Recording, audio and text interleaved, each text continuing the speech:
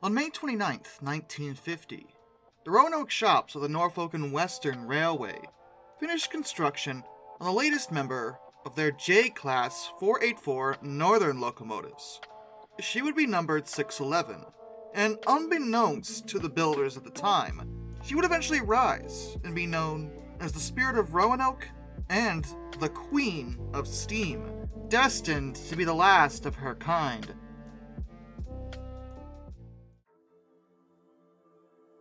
Just after the beginning of World War II, Norfolk and Western's mechanical engineering team was looking into how to get more power out of their steam locomotives. They were trying to deal with rising mainline passenger traffic over the Blue Ridge Mountains, which tended to have extremely steep grades in both Virginia and West Virginia. They felt that the new Northern-type locomotives might be better suited for this, and at first they would build 11 of what they would call the Class J's, numbered 600 to 610, at their Roanoke East End shops between 1941 and 1943. They were streamlined, painted black with a Tuscan red stripe, wrapped with golden yellow linings and letterings. They were constructed with streamlining in mind, so maintenance on them wasn't as difficult as with other streamlining that was often placed over top of existing locomotives. And they were all equipped with a Norfolk and Western style Hancock long bell 3-chime whistle. These locomotives were the most powerful 484 passenger steam locomotives ever built, with 70-inch driving wheels, 80,000 pounds of force in tractive effort, and an operating boiler pressure of 300 psi. They were all given Timken roller bearings on their drivers, as well as their tender axles, which gave them smooth running as well as much better acceleration. The J's were swiftly put to work and operated about 500 miles per day. They quickly proved themselves to be exceedingly reliable and ran evenly on the mountainous and relatively short route at an average speed of 40 miles per hour. On flat terrain, they could hit 110. However, after World War II, passenger traffic on the Norfolk and Western started to decrease due to the rising use of cars. People just weren't taking the train nearly as often, and as a result, they would only build 3 more of the Class J's, numbers 611 through 613, in 1950. These 3 were actually the last passenger steam locomotives built by Norfolk and Western, as well as the last mainline passenger steam locomotives built in the US in general. 611 was placed into service on May 29, 1950, finished at a cost of about $251,544. She joined the rest of her sisters and began hauling Norfolk and Western's premier passenger trains, such as the Powhatan Arrow, the Pocahontas, and the Cavalier, running 676 miles between Norfolk, Virginia and Cincinnati, Ohio. She even helped move some of Southern Railway's trains on occasion, like their Birmingham Special, the Pelican, and the Tennessean. She didn't just handle the fancy express trains either. She would be used to haul mail trains as well as much more local passenger trains. And on June 29th, she went to Schaefer's Crossing Engine Terminal in Roanoke for her first monthly maintenance and an inspection of her right-sized cylinder head. Then, on September 24th, 1952, 611, as well as her sister, 613, hauled the Eisenhower Special Presidential Campaign Train from Columbus, Ohio to Canova, West Virginia. Aboard was, as the name may imply, Dwight D. Eisenhower, who was a war hero, former U.S. General of the Army, who had served in World War II, and would eventually win the election to become the next President of the United States of America 7 weeks after the train.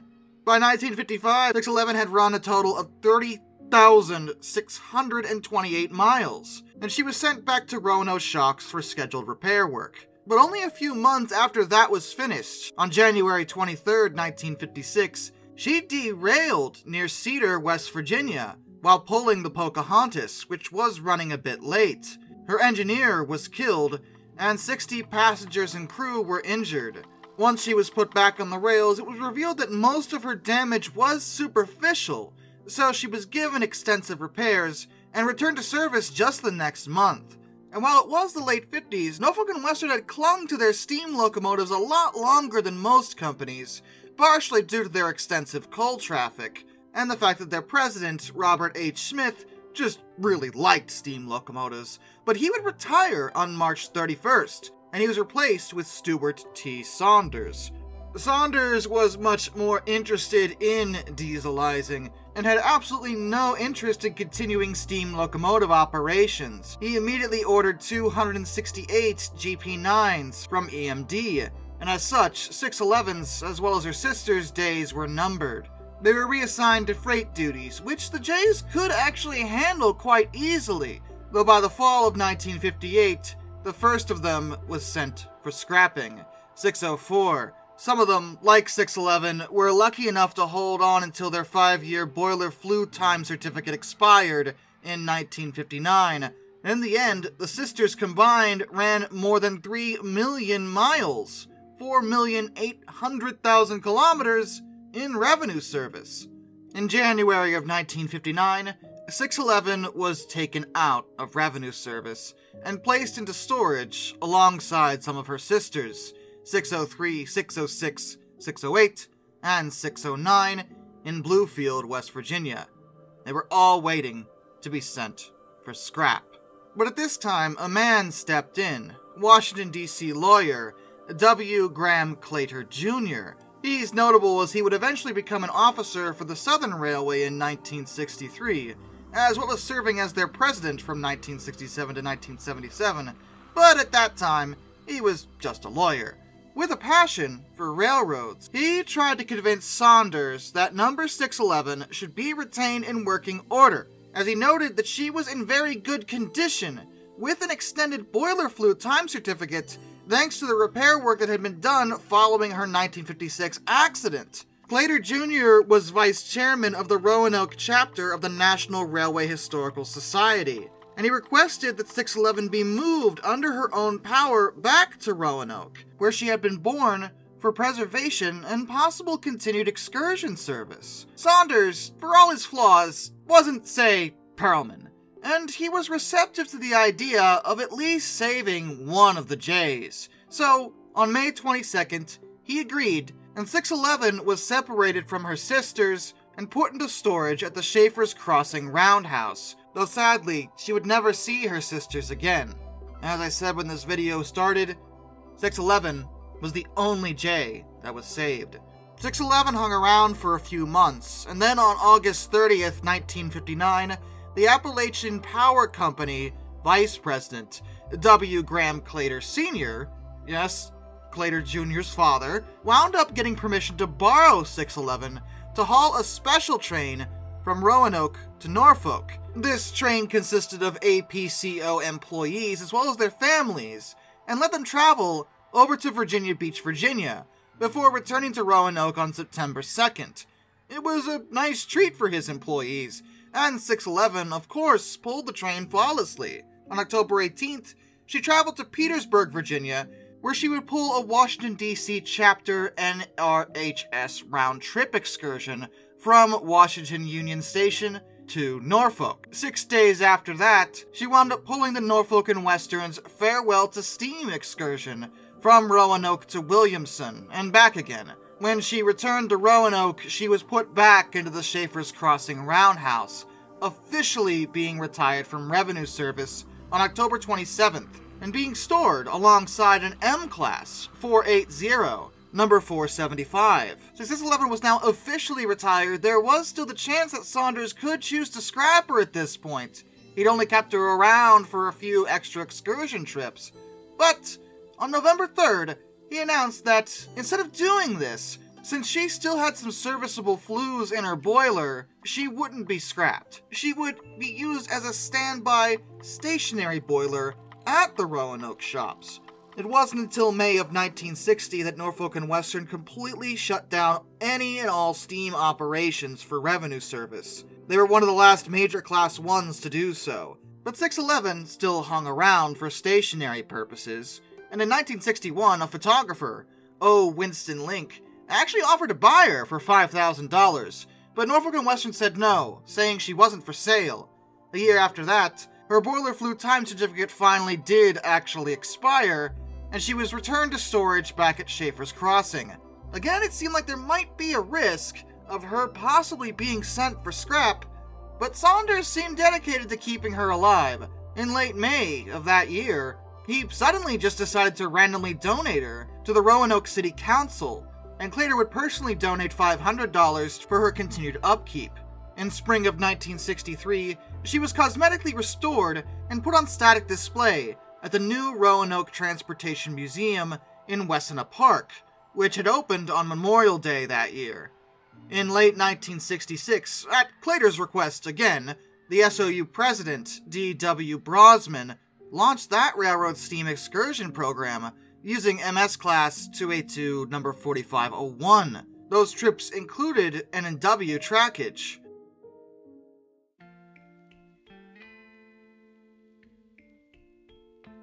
By the 1970s, the notion of preserving steam locomotives was now fairly common knowledge, and heritage railways were all over America. Plus, certain steam locomotives had been held for excursion service. As it turned out, people just genuinely liked them. As such, since 611 was one of a kind and in relatively good shape, the notion of returning her to operation was considered. The Roanoke chapter of the NRHS supported the idea and wound up seeking permission from then Norfolk and Western president John Fishwick to perform a hydrostatic test on her. Fishwick said they could test all they wanted, but he absolutely refused to let 611 run on Norfolk and Western trackage again. It wasn't until 1981, 2 weeks after Fishwick retired, September 30th, that his successor, Robert B. Claytor, who was the brother of Graham. You see, the Claytor family is really involved in this. 611 owes much of her existence to the Claytors, just so we're clear. Well, he was much in line with his family's steam preservation policies. The Claytors are really the anti-Perlmans, is where we're going with this. Mr. Perlman, I can't help but notice that you have destroyed all these beautiful steam locomotives. I cannot abide by this. I must stop you for the good of all. At long last, a worthy opponent coming to defend those dastardly steam engines from me. Our battle will be legendary! Anyway, Robert B. Claytor wound up leasing 611 from the Roanoke City Council for $5,000 a year, and on October 16th, she was removed from her display and sent back to her birthplace in the Roanoke Shops to be inspected and prepared for her trip to her restoration site. They were surprised to find that her bearings were already greased up, and it was found out that this was due to some Norfolk and Western crew workers who had secretly entered the museum on the off days in January of 1981 for this specific purpose. Criminal trespassing? Yes. Totally worth it? Yeah. On October 22nd, she left Roanoke, and 3 days later, she arrived at the SOU's Norris Yard steam shop in Irondale, Alabama. The restoration work was performed by SOU Master Mechanic Bill Purdy and his team, and it started with the supervision from a former Roanoke Shops foreman, Paul Houseman, as well as ex-Norfolk and Western draftsman Mark W. Faville, who had brought some of the original J-Class design drawings. And while 611 was in fairly good shape, all things considered, it was found that her injectors, dynamo, as well as some other mechanical appliances had to be completely rebuilt, and they were. Her firebox sheets and her flues were replaced, and it was found that her feedwater pump was actually cracked, so that was also replaced with a new one that was actually taken from Norfolk and Western Class A, number 1218. Naturally, they couldn't borrow all the parts from other locomotives, so some new ones had to be fabricated, like the crosshead guide shoes and the boiler stay bolts. 2 of her left side rod bearings were refurbished by Timken, and her original Westinghouse 8ET brake system was replaced with a brand new 26RL brake stand that would be a lot easier on maintenance, as well as getting replacement parts for it. They also considered style points here, and they sheathed her cab with varnished hardwood, and installed a radio speaker system to enable the crew to communicate with the train dispatcher, which on the modern railway was very important. They also swapped out her original single beam headlight for a vertical dual-beam headlight instead. And a lot of her new parts were also acquisitioned from the remains of her sisters that had long since been scrapped. Some of the components put into her running gear were from 605, so the deaths of her siblings actually helped her to live on in this case. Their spirits go with her, if you want to be dramatic about it. The restoration work wound up costing around $600,000, and it would be Purdy's last contribution before he retired. For the first time in 23 years, on July 5th, 1982, 611 was steamed up. She wound up taking over Excursion service from Southern number 2716, who unfortunately had to be retired due to some firebox issues she was having. And during that time, Norfolk and Western and the Southern would merge to form Norfolk Southern Railway, or just NS. And during the merger, they retained the steam excursion program, and it would double the available trackage for 611 to run on.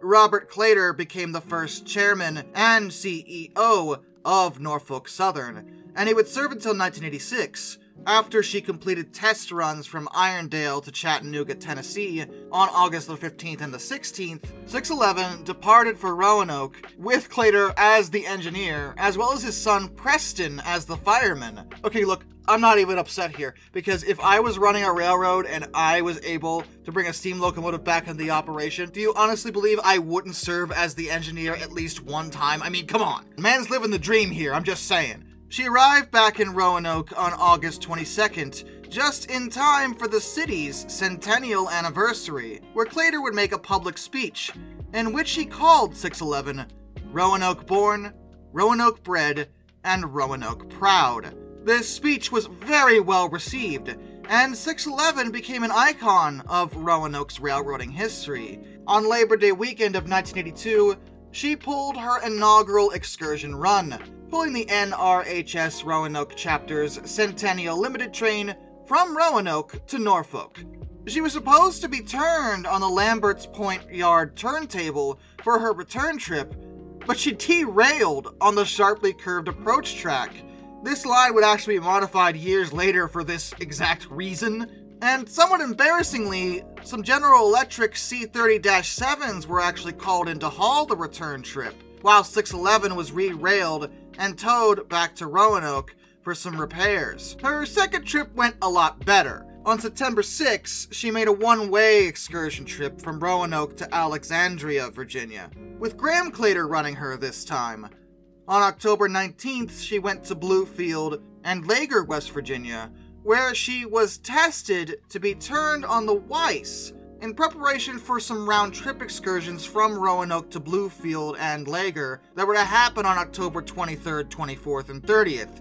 They wanted to make sure she could actually turn around here, because they didn't want a repeat of her first outing. But she could do it, so it was fine. On Thanksgiving weekend, she hauled her last 1982 excursion, which was actually called the Oyster Bowl Special, and ran from Roanoke to Norfolk and back again. During that time, ex-N&W locomotive foreman Frank Collins served as her primary engineer. In 1983, she pulled more public and private excursion trips for the Norfolk Southern Steam program, including one where she double-headed with Savannah and Atlanta 750. After that, she wound up hauling the longest one-way excursion trip from Richmond to the Midwest. And once she was out there, she ran some trips out of Chicago, Illinois, and St. Louis, Missouri, on Chicago and Northwestern trackage, as well as some ex-nickel plate and Wabash rails that Norfolk and Western had acquired when it merged with those railroads. After the 1983 season, she went back to Irondale to have her firebox repaired and stay bolts replaced, before resuming service in April of 1984.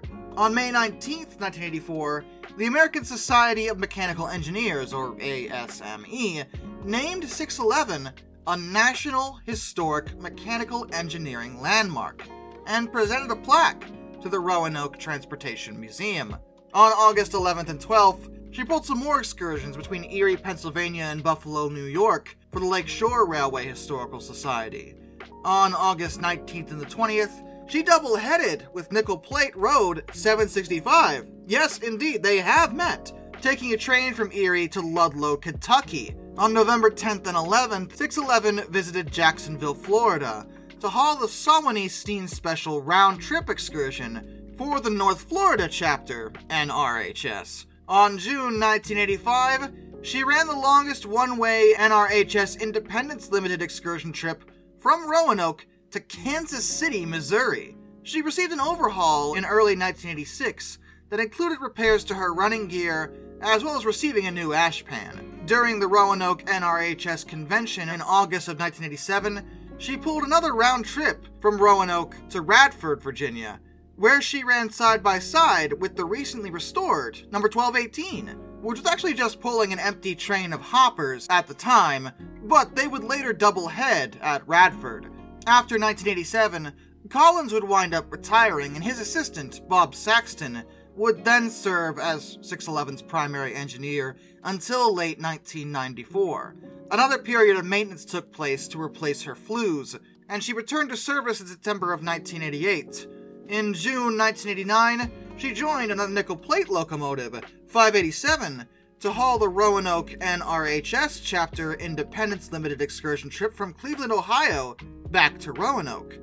On September 16th, she ran 2 round-trip excursions from Roanoke to Radford and Lynchburg, Virginia, pulling a matching set of 10 Tuscan red passenger cars, commemorating the 40th anniversary of the Powhatan Arrow re-equipment. Then in early 1991, Norris Yard maintainers replaced her crown sheet as well as overhauled her trailing truck. When she returned to service, she joined 1218 and 4501 on a triple header, which is scarcely seen in the modern day, hauling a 28-car passenger train from Chattanooga to Ottawa, Tennessee. Pardon me, boys, is this the Chattanooga choo-choo? 4501 would later break away and take a few coaches to Cleveland, Tennessee, and then back to Chattanooga, while 611 and 1218 continued onwards to Atlanta, Georgia. After this trip, it was decided to give 611's tender a bit of a modification, a longer coal-board bunker, which would let her run more than 300 miles without actually having to stop for coal, since, well, in the 90s there just weren't that many places to stop for coal anymore. In late October 1992, 611 ran 2 round-trip excursions from Charlotte to Asheville, North Carolina. The first, on October 24th, wound up running via the Old Fort Loops.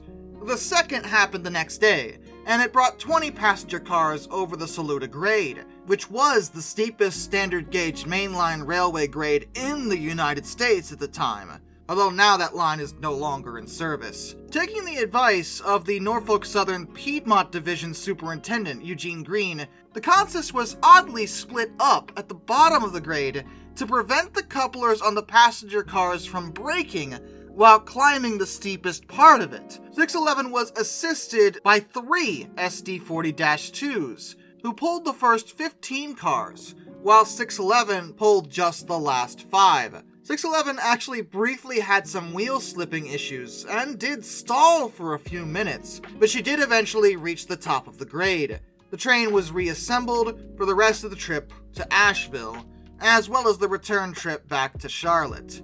In July of 1993, she pulled the NRHS Roanoke Chapter's 19th annual Independence Limited excursion, which arrived from Knoxville, Tennessee, via the Southern Railway's number 4501 at Richlands, Virginia.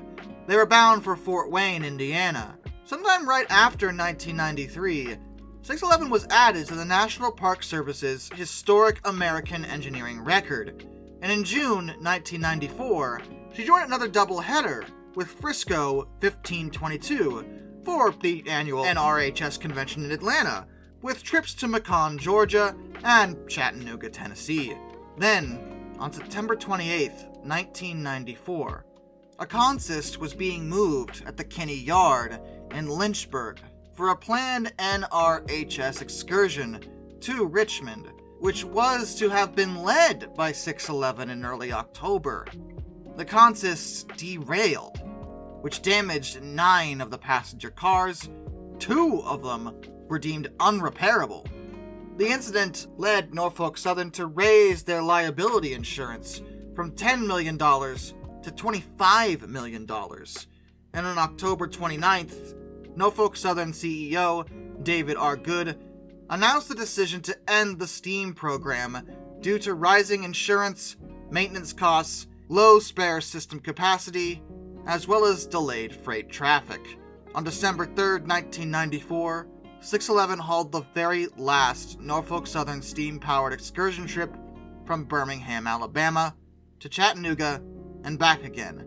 On December 5th, she headed back to her home in Roanoke. With a few brief stops in Atlanta, she arrived in her birthplace on December 7th, and after 12 years of excursion service with Norfolk Southern, her fire was damped out for one final time. Her boiler flue time certificate would expire in early 1995.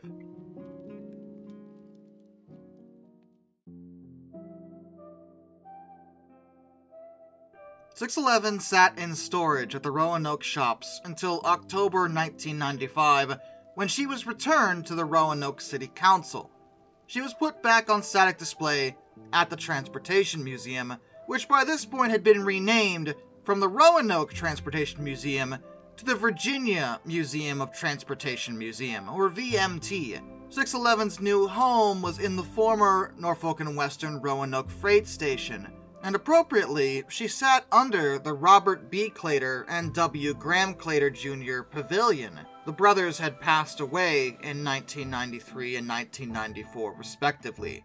611 was well taken care of at the museum, and in June of 2003, she was reunited with her old friend number 1218, who was partially reassembled and cosmetically restored from her own cancelled overhaul that was supposed to happen between 1992 and 1996. In 2007, the pair were put on temporary display at the Roanoke Shops to commemorate its 125th anniversary, and at that time, her original whistle, which is actually owned by Preston Clater, was on loan to the Steam Railroading Institute in Owasso, Michigan, where it was used by Père Marquette. Merry Christmas!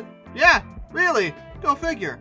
In 2011, Roanoke City Council officially nicknamed 611 the Spirit of Roanoke, which the museum inscribed under her cab windows. And on October 2nd, 2012, the council donated number 611 and 1218 officially to the museum. Just the year before her official donation, however, in 2011, the Norfolk Southern CEO, Wick Moorman, decided that they were going to bring back the steam program under the name 21st Century Steam, and this ignited intense speculation among the rail fanning community. Were they going to bring back 611? Were they going to bring back the Queen? The Queen would return! Because indeed, many fans referred to her as the Queen of Steam on top of the Spirit of Roanoke. She was a fan favorite who'd already had a successful excursion career, and she was one of a kind and a very distinctive, easily recognizable locomotive. The museum heard these whispers of speculation, and on February 22nd, 2013, Bev Fitzpatrick, as well as other officials of the museum, formed the Fire Up 611 Committee to study the feasibility of returning her to service. Members of the committee actually included some who had worked with 611 since the 80s and 90s, including Preston Clater, volunteer firewoman Sherry George, and Steam Operations Corporation President Scott Lindsay. Both the museum and Norfolk Southern tested 611's bearings and confirmed that she was, well, in excellent condition. On June 28th, the museum launched the Fire Up 611 Capital Campaign, otherwise known as a fundraiser. They needed money to fix her that was gonna be really expensive, like really expensive, so it was imperative that they get as much money as possible. They aimed to raise $3.5 million by the end of October to require a maintenance facility for the restoration, but they were $1 million short. They only got $2.5 million. Still a very good amount of money, but not quite what they were hoping for. However, Norfolk Southern stepped in. They would wind up donating $1.5 million of their own money after they received a bunch of proceeds from the auction of a Mark Rothko painting. Yes, really, I don't even know how they got that, but yeah. Either way, though, it put them well over their goal, and in April of 2014, several key appointments were made by the committee to the locomotive's mechanical team, and they made a formal agreement with the North Carolina Transportation Museum to use their ex-Southern Bob Julian roundhouse to restore 611. The mechanical team included 3 people that had previously worked with her: the ex-Southern General Foreman of Steam, Douglas S. Carhan, the ex-Norfolk Southern Steam Department Foreman, Robert Ewell, and Norfolk Southern Senior General Foreman, Bob Saxton. On May 24th, 611 said goodbye to her friend 1218 and was towed out of the museum and moved down to the roundhouse the following day. At the Streamliners at Spencer event the following weekend, the first bolt from 611 was removed and restoration work began on June 2nd.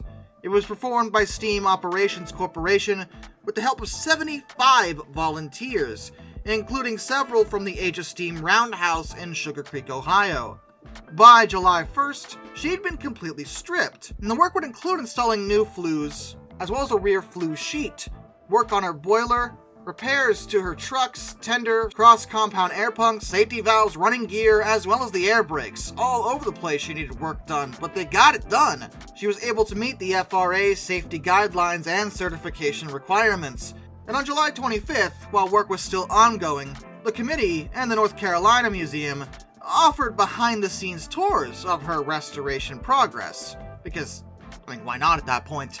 On February 23rd, 2015, 611's boiler passed a hydrostatic test, and she was test-fired on March 31st. Passing that, she was reassembled and repainted with paint donated from Exalta Coating Systems. Yes, really, that was nice of them. On May 9th, she moved under her own power for the first time in 21 years. And on the 21st, she completed a round-trip West Mainline test run from Spencer to Greensboro, North Carolina.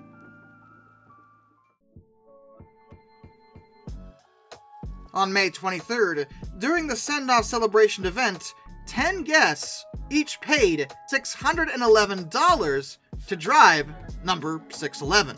I get it! Shut it, Napa. And on May 30th, she began her trip back home to Roanoke, with Norfolk Southern CEO Mormon at the throttle. The next day, 611 was reunited with 1218, as well as Class Y6A, number 2156, who was on loan from the National Museum of Transportation in St. Louis until 2020. On June 6th and 7th, 2015, 611 hauled her first 21st century steam excursion in Virginia, running the American from Manassas to Front Royal on ex-Southern trackage. She would later haul the Cavalier excursion from Lynchburg to Petersburg on June 13th and 14th. On the 15th, she hauled a short freight train bound for Spencer, where she had to have her monthly boiler inspection at the North Carolina Transportation Museum.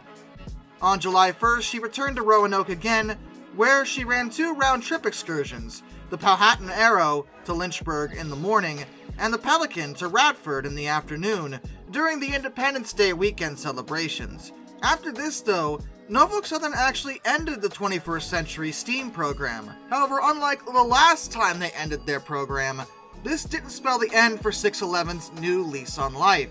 She was continued to be allowed to haul some excursion trips over Norfolk Southern trackage, and other smaller railroads would eventually be a lot more welcoming to her presence, eager to have steam locomotive royalty around. Who wouldn't want 611 there? Come on! In February 2016, she received new front leading wheels and axles made by Brenco Product Engineering. After that, she ran 2 round-trip excursions with the NCTM, the Virginian from Spencer to Lynchburg on April 9th, and a sold-out train, the Blue Ridge Special, from Spencer to Asheville the following day.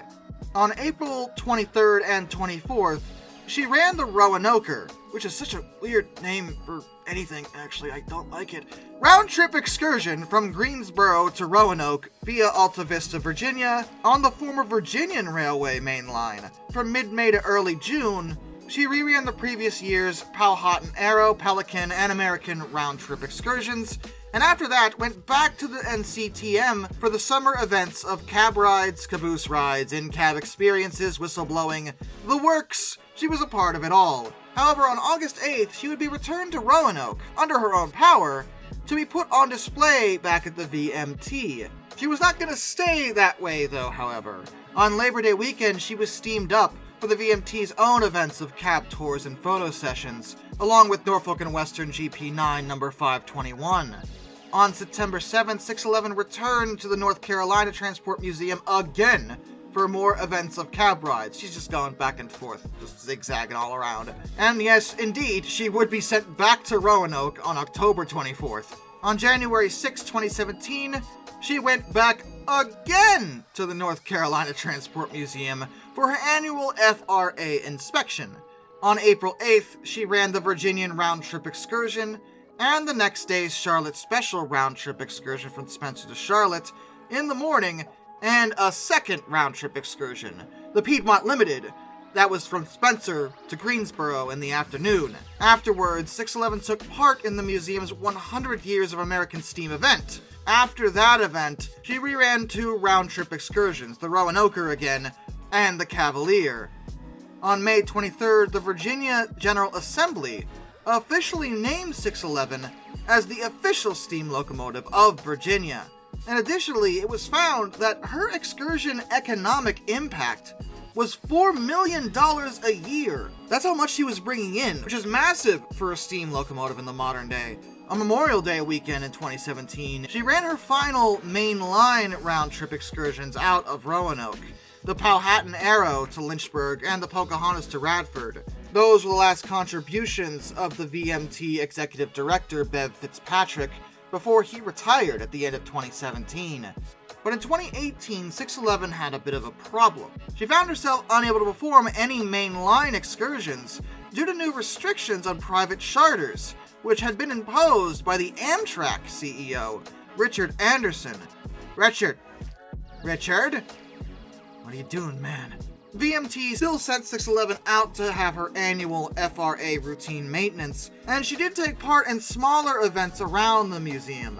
On September 26, she returned to the VMT under her own power, and after that, she was forbidden to run on the main line because she lacked a positive train control system, or PTC, which is a safety system in modern trains that, admittedly, yeah, it is pretty important, so I can kind of understand their issue here. The VMT then sought donations to equip 611 with positive train control, so she'd be allowed back on the main line again. In 2019, she was actually sent back out to Strasburg Railroad in Strasburg, Pennsylvania, for the 5-weekend Norfolk and Western reunion of steam events from September 27th to October 27th. Since she was still lacking both the PTC and cab signaling systems, 611 was paired behind a diesel for the trip to Strasburg. Eventually, she would find her way back to the North Carolina Transport Museum for more in-cab experiences. In early 2020, she was restricted to static display at the museum, but this was due to the COVID-19 pandemic. Obviously, there weren't a lot of guests when that was going on, but she was steamed up during the autumn season for some in-cab experiences. From late May to early October 2021, she returned to Strasburg for weekends of excursions, and afterwards she was sent into Strasburg's workshops for her annual FRA inspection and maintenance to her boiler stables. In 2022, she participated in more of Strasburg's events, and on January 31st, 2023, she was placed on temporary outdoor display at the Railroad Museum of Pennsylvania, which is literally right across the street from Strasburg. On May 21st to the 29th, she participated in her own farewell tour, and then she left on May 31st, returning back to the VMT for static display on June 2nd. But she's not staying there. Not at all, in fact. From this month to next month, she's slated to haul the Virginia Scenic Railway's weekend Shenandoah Valley Limited excursions between Goshen and Staunton, Virginia, running on the Buckingham Branch Railroad through the George Washington and Jefferson National Forests. That would mark her first fall season excursions through Virginia since 1994. and on August 22nd, the Shenandoah Valley Limited Excursion tickets went on sale. 611 left the VMT on September 14th and arrived at the VSR's Victoria Station in Goshen that afternoon. She did some test runs on September 28th and 29th in final preparations for excursions, and on September 30th, the VMT and VSR offered again some in-cab experiences. The point is that 611 is being well taken care of, and despite constantly running into hurdles and restrictions placed on where she's allowed to operate, and despite short lines not necessarily being the best place for a large northern type to run, she's still keeping busy. The museum is dedicated to finding places to run her, to finding places that will appreciate her, to treat her the way she deserves to be treated, like royalty. She's the Queen of Steam, the Spirit of Roanoke. She is 611, the last of the J's, and it is all too likely that she will remain a fan favorite for many years to come.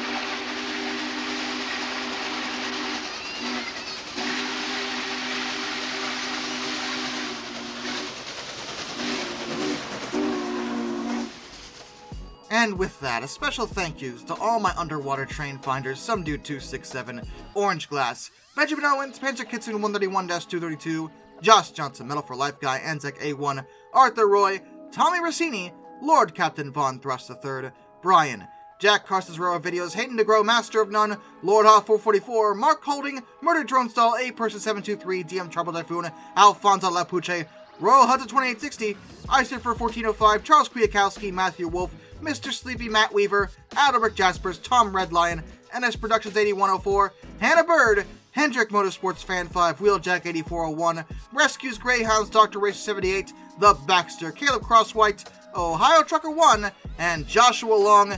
Till next time, this is Darkness, the Bidwell of Fun. Farewell.